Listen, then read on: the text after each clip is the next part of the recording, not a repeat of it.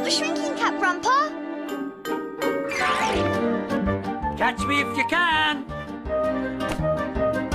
Grandpa!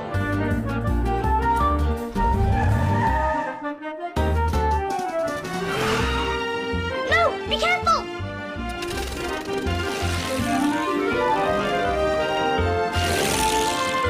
Grandpa, stop!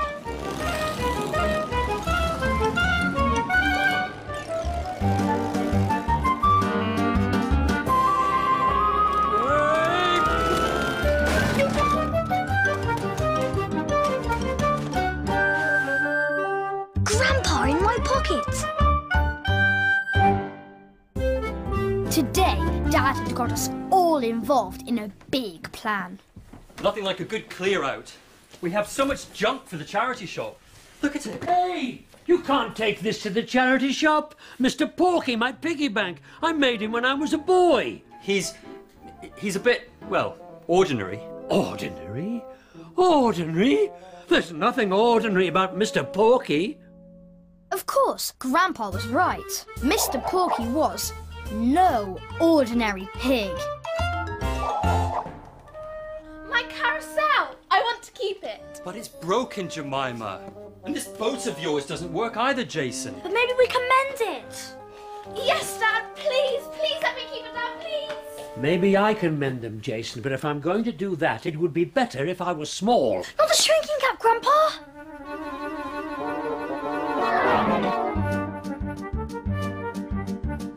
Grandpa can do all kinds of things when he's small.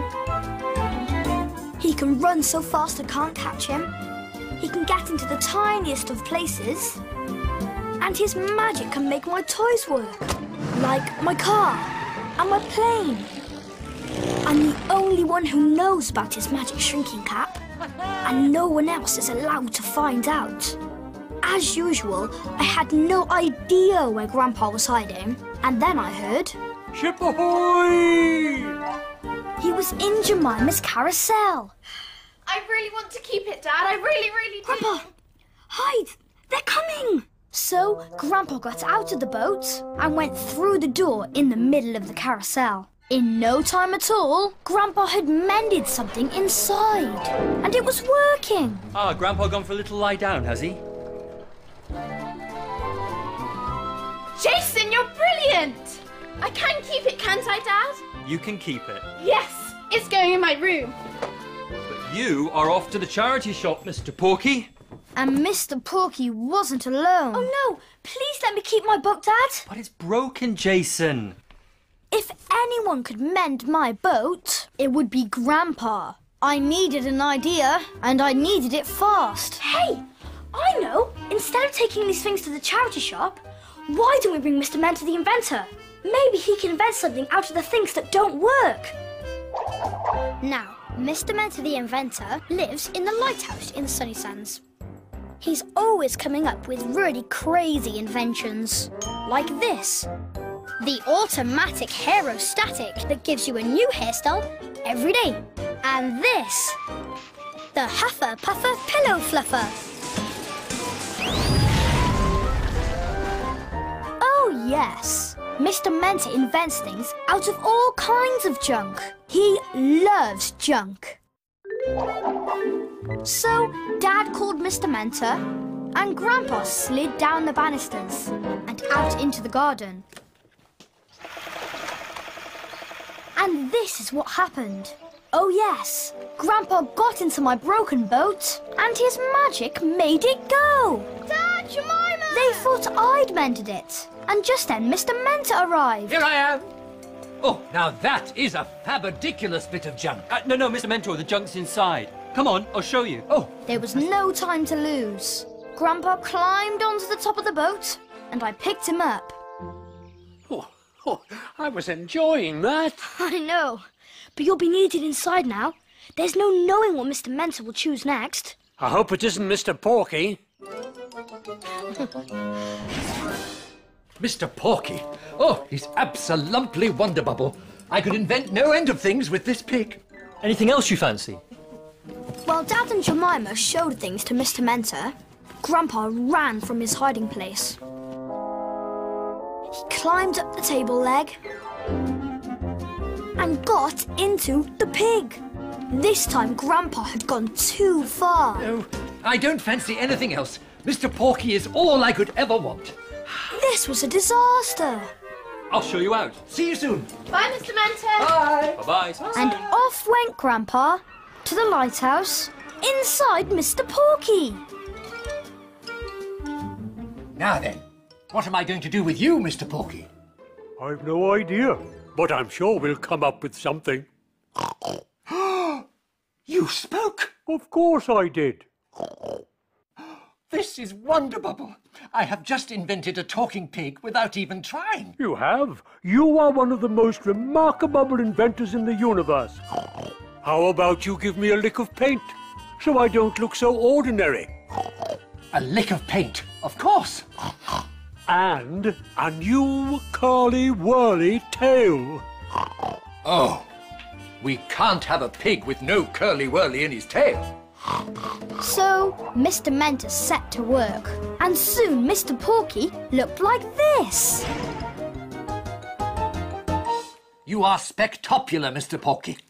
Thank you, Mr. Mentor. I am loving being all curly-whirly and swirly. Yes, I have invented a truly extraordinary talking pig. And not just talking. Oh, no. I sing as well. Here we go. This time Grandpa had gone too far.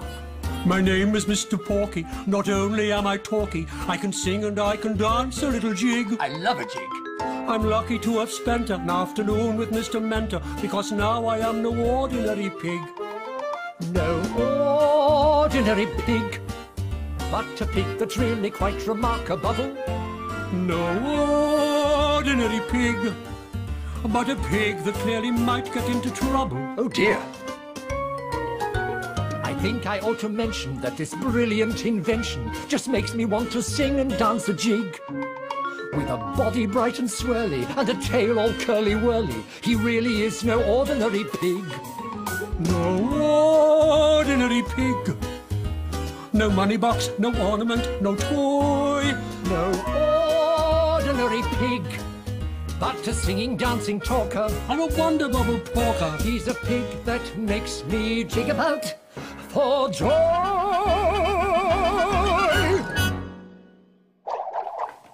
Back at our house, I was getting really worried about Grandpa. Right, time to wake Grandpa. No, not yet, Dad! Why don't I call Mr. Mentor and see how he's getting on? Then we'll have something to tell Grandpa when he wakes up. Okay, good idea.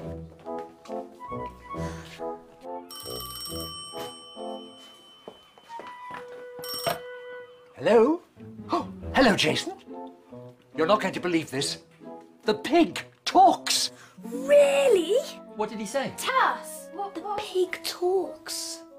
The pig talks. Can I talk to the pig, Mr. Mentor? Oh, of course.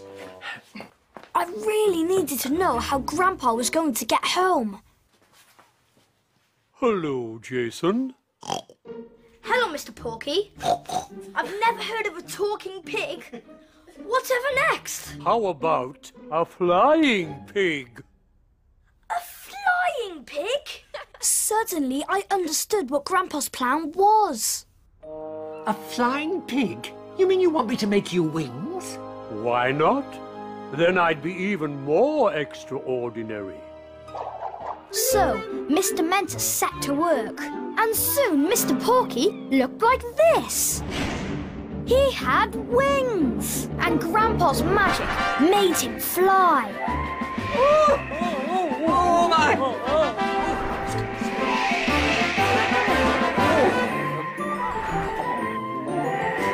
And he flew all around the lighthouse and out of the window. Wait for me! Back at home, we all ran into the garden. Here it comes! Look! Spectacular! Remarkable! The good news was that Grandpa was home. The bad news was I had no time to get him out of Mr. Porky because Mr. Mentor arrived in a panic. I'm in a panic. My talking, singing, dancing pig flew out of the window, and I don't know where he went. Okay, He calm just down. took It's off. fine, it's fine, it's fine. While Mr. Mentor panicked and Dad and Jemima tried to calm him down, I managed to get Grandpa out of the pig and into my pocket. Mr. Mentor, Terrible, they went straight out of the window. Sir, your pig's here, Mr. Mentor. Oh, Wonder Bubble. It's one of my best inventions ever, and I don't know what to do with it. Why don't you give it back to Grandpa? It was his pig after all. What a spectacular idea. I'll go and wake him up. No! I will, Dad. I ran into the sitting room and put Grandpa down. Cap off Grandpa quick. So off came his shrinking cap and he came back to his normal size. We did it, Jason. We managed to keep Mr. Porky and all our treasures in the family. Teamwork, I say. Teamwork.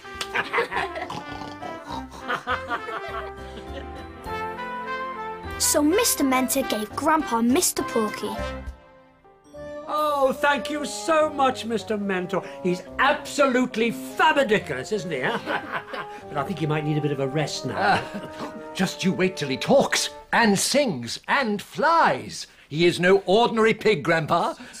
No ordinary pig. But a pig that's really quite remarkable. No ordinary pig. But a pig that clearly might get into trouble. Grandpa, you know his song. Well, of course I do. He's my pig, remember?